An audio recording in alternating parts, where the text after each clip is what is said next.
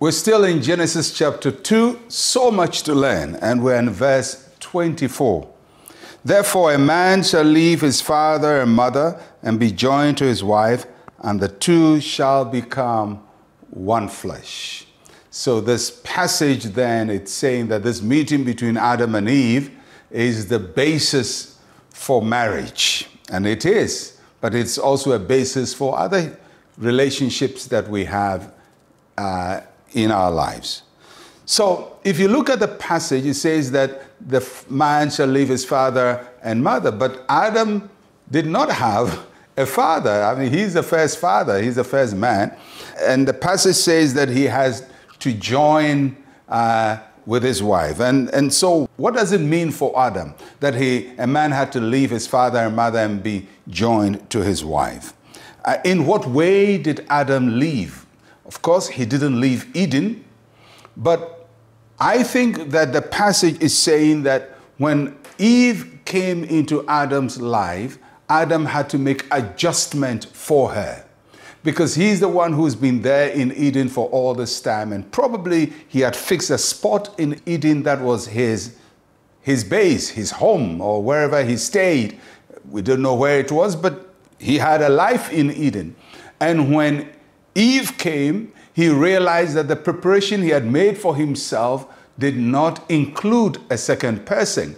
And so he had to move from his place of safety and security and make adjustment for the second person that has come into his life. So what we learn basically from this passage is that when God brings people into our lives, we need to make adjustments to receive them.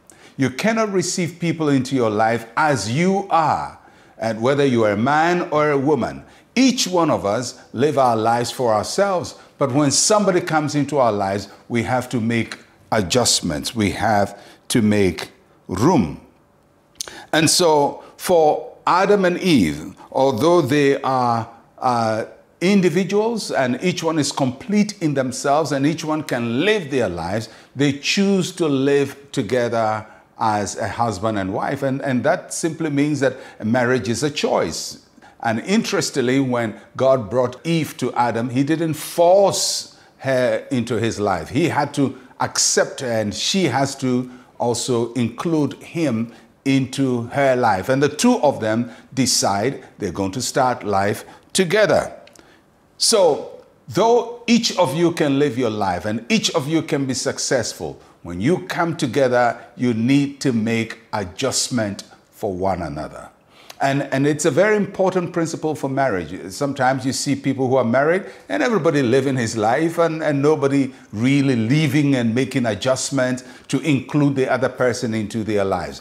But if this union is going to work, you have to make adjustment. But it goes beyond marriage. If you have a business, and new people joining the business, you need to make adjustment for them. If you're parents and you have a child is born into the family, you need to make adjustments of your time, of your space, of your effort, of your finances to include this new person that has come into your life. If you're a church and God grows your church and bring people to the church, you need to make adjustment for them. You can't live your life as you were when you were all alone in the church. So for whenever God brings somebody into our lives, we need to make adjustments for them.